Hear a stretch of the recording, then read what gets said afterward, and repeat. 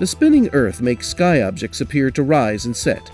ALMA's telescopes must track their moving targets precisely in every kind of temperature and weather.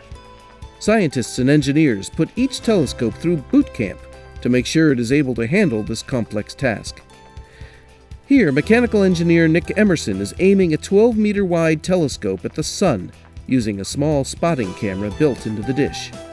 The camera shows him that the telescope is on target, and software readouts let him know how perfect the pointing and tracking is.